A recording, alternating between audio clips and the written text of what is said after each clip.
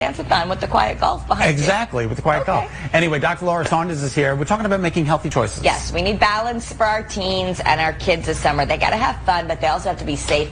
And we know the summertime is when, sometimes they have some choices to make when they're out with friends. So Dr. Laura Saunders is here to help us find the right balance. Welcome.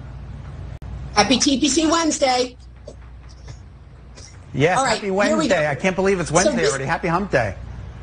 Happy Wednesday. So this is a good time to do some reset in your relationship with your teens. It's a time to get to know some of their friends, or maybe get to know some of their friends' parents, so that you're aware of what your teen is doing. There's been many an occasion I've reached out to another set of parents to just verify a piece of information. It's always a good idea to do that. Good supervision is invaluable. It's an opportunity to find time to talk with your teen about your values, what's important to you, your values around education, your values around drinking and drug use, tobacco use, driving, sex, all sorts of things. Really praising your teen for healthy decisions around tobacco use, alcohol, sex, whatever it might be, and very importantly, store prescription medications in a locked cabinet. It's called reducing access to lethal means.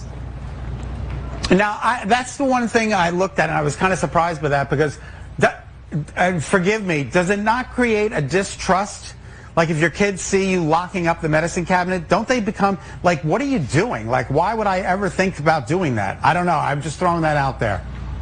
In the same way that you would lock up, a lot of parents lock up a liquor cabinet. So you're just reducing access to something that they shouldn't have free access to. And what you don't want, what we're talking about here are prescription meds, but oftentimes it's recommended that you're locking up all medication, because it just is about safety. And so you just don't want teens who are a little bit on the impulsive side on a good day to just have a bad day and go after something or feel tempted in some way.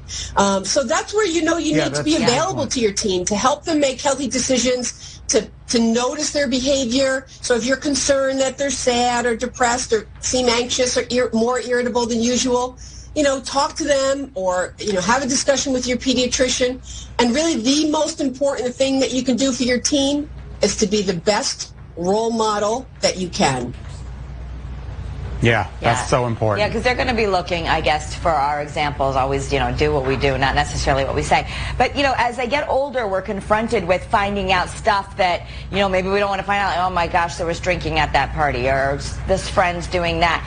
What's the best way to handle it, to keep that information flowing so that they feel like they can come to you, but that you're not condoning these things?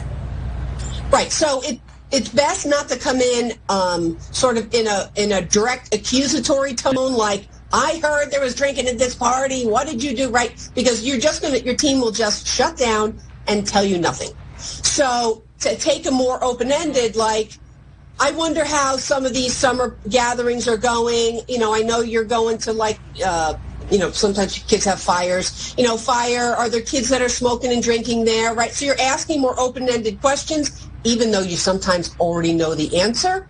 That's a great parent trick. You're asking a question and you already know the answer. I think actually that's what lawyers say. Don't ask a question that you don't already know the answer to.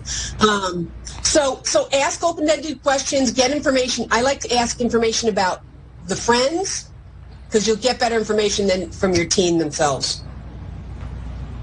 I got to get me some kids so I can start practicing all these things. Karen and I have some we can share. Okay. Yes. Thank you, Dr. Laura. We appreciate it. We hope you have a great, safe, and healthy Wednesday. Have a great day. Hope the sun comes out.